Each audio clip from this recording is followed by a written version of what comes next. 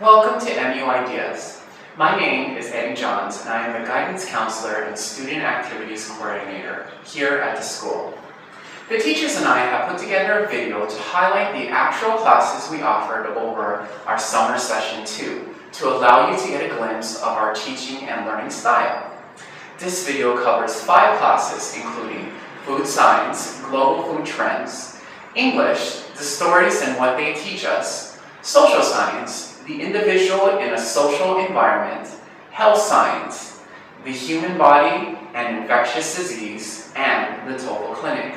We hope that you enjoy this video.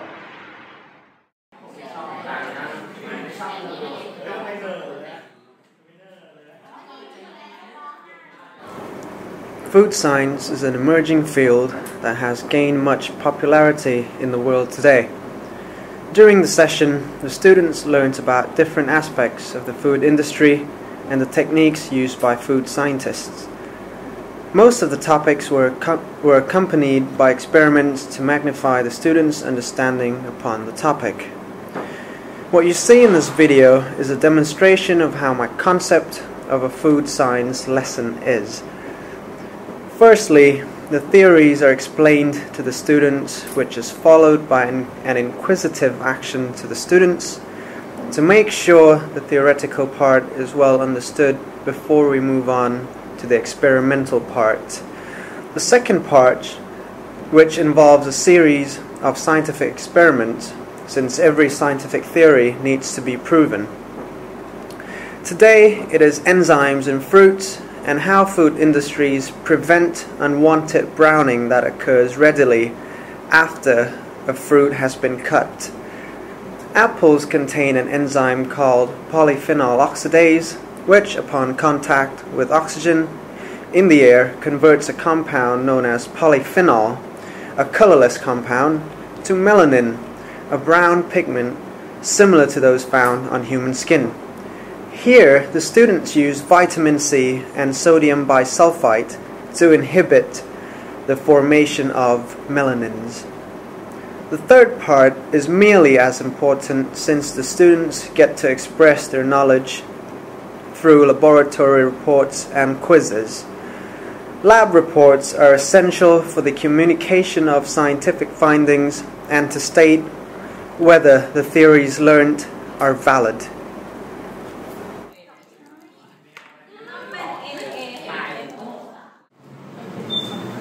Effective. Win? Idea? Me? What you're watching is a presentation of the last day of a series of lessons on folk tales and fairy tales. We spent the first 2 weeks of this session working on folk tales and fairy tales, first studying them. As you will first see the story comparison chart, we talked about how each story has the same elements. You've got the title, obviously, of a setting, the characters, a problem, a solution, and then there's a purpose for folk tales being written and fairy tales. Then, after we've studied about 4 or 5 of our stories, we've done the 3 Little Pigs. We even looked at the Thai folk tale, the Farmer and the Cobra, and then the riddle from England. Then we went to this next form, the folk tale problem-solving recipe, which was how to write a problem within a folk tale. And this was the generic form we used to start our stories. Every student was now going to write a story in a folk tale form. As you see on the video, this is the last day of working on it. The last information we worked on was that all stories were past tense. The students have been having some difficulty with past tense, so we reviewed past tense and also past perfect. But as you see in the pictures, or excuse me, the video, we are finalizing and writing a writing workshop where the students spent the day writing their stories, and I walked around and worked with them on their stories. She started writing Harry Potter when she was doing... Okay, so we are meeting. This is the 3rd group, and today we are working on family values. So the class brainstormed the differences between Thai traditional values and then non-traditional values that would be more Western. They're working on a 5-paragraph essay that is describing whether their family tends to be more traditionally Thai in their family values or more Western in their values. And if you come over here, you can see these are the traditional Thai values that the students came up with. Respecting the king, respecting elders, respecting other people because of the wine, being good-natured, self-sufficient, being forgiving, having harmony, and thinking of the group. So the students came up with all of these traditional Thai values, and then I've helped them brainstorm some of the more Western ideas, such as thinking of an individual, do what makes them happy, make the world a better place, education is the key to success, and treat everybody equally. If you come over here, you can see we're working on being able to write a 5-part essay. Begins with the introduction and the main idea. So I asked the students, based on the question of the essay topic, what the main idea would be. They identified the values of my family are either the same as or different than Thai traditional values because A, B, and C. Each of these are then separate supporting paragraphs that are in the middle, and then the conclusion wraps up the introduction. So what's going to happen is the students right now are working on writing their essay. Tomorrow we will work on doing a final copy and revising it. They're also going to be putting together a family crest, which is going to symbolize the values of their family. And then on Friday, students will take both of these pieces of work and use it to present to class. So they're doing reading. We have a short story that is defining what family values are. They're doing writing and revision through their essays. They're doing speaking as they do their presentation. And they're doing listening when we all work together to brainstorm and come up with the main themes of their writing. Okay, today is the day that the students are going to be presenting the work that they've been doing on family values, whether their family values reflect traditional Thai values or if they reflect more non-traditional values. We are going to have each student present the essay that they wrote to the class, and it's going to be graded on a rubric. So these are the different parts of the rubric. It will be a 0 to a 6 for their grade. The components are going to be pronunciation and delivery, communication strategies, vocabulary and language, and ideas and organization. These are actually the 2 components of the things that I'm looking for when I grade their writing. I'm not doing all of the different parts of an essay, I'm just focusing on ideas and organization. So we're going to be looking at volume, fluency and speed, eye contact, sentence patterns and grammar, and finally the reasons that they present, details, and main idea, and making sure that the main idea is supported through the reasoning and details in the writing. Okay.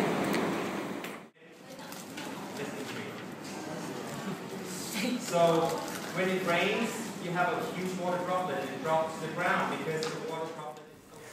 The health science course named The Human Body and Infectious Diseases is divided into 3 main parts, carefully tailored in order to enhance student learning process. The first part of the course was aimed to introduce students to the basic knowledge about human body. Students were taught about major human organ system, focusing on the system that are of particular importance to keep the human body healthy and free from infectious diseases. The 2 systems covered were the integumentary system, or commonly known as the skin, and the immune system, and the functions and their players were also covered in class. The second part of the course was aimed to introduce students to the field of health science and infectious diseases. students were introduced 5 major medical breakthroughs that have saved millions of lives over the past few centuries. Students were encouraged to understand the principle behind these scientific discoveries and how the scientists were able to come up with the conclusions of their finding in order to help the students comprehend the cause and effect relationships supported by scientific evidence. Moreover, the students were taught about some of the major infectious diseases that continue to have a significant impact on the world's population today. The story about the success of smallpox eradication due to a campaign led by the World Health Organization, or commonly known as the WHO, that have allowed the human population to be completely free from the disease since 1979. 2 documentaries, one from the BBC World and one from the History Channel, were shown to the students.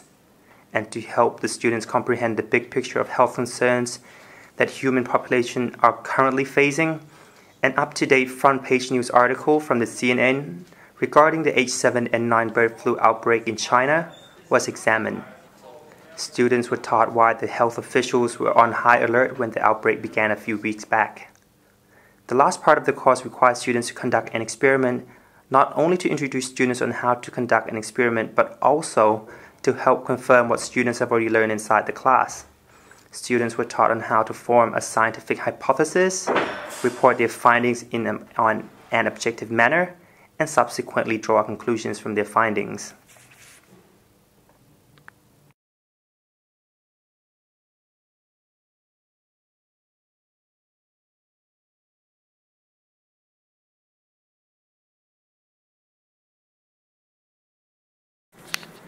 This session was conducted after students wrote their first drafts reflecting on their career choices in relation to one of the MUIDS core qualities, including strategic learners, innovative thinkers, articulate communicators, morally intelligent persons, altruistic global citizens, leaders for the future. The aim of this session was to increase students' understanding of integrating the qualities of being a MUIDS student to that of their future career choices, so that students can learn how to write persuasively. The session was divided into 3 parts. A. What is a persuasive essay? B. What are the steps to writing a persuasive essay? C. How can you relate your career choices to one of the MUIDS core qualities? In part A, I have briefly explained what writing persuasively means, gave examples of persuasive essays, and how it differs from other genres of writing. Then I emphasized on the importance of purpose and audience in persuasive essays. In part B, I focus on giving students logical steps to follow in constructing their essays, such as how to read a prompt, draw a mind map, chart, outline, writing a thesis, topic sentences, and writing supportive details to make their arguments more convincing, in hope that this would give them a better understanding of the writing process. In part C, I chose how being a deckhand on a commercial cruise ship, one of the career choices that a student made, needs to master the skills of a strategic learner. To help students see the connection between a strategic learner and the job of a deckhand, I presented a YouTube video of a trainee deckhand and then demonstrated how I could align the qualities of being a strategic learner with that of a deckhand using a chart.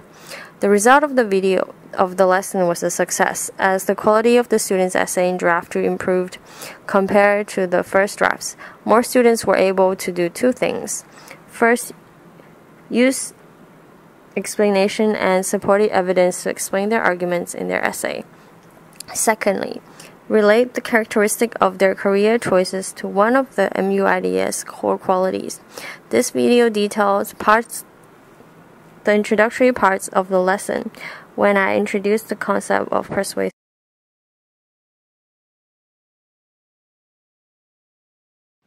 Thank you for taking the time to learn more about our teaching and learning style here at MUIDS.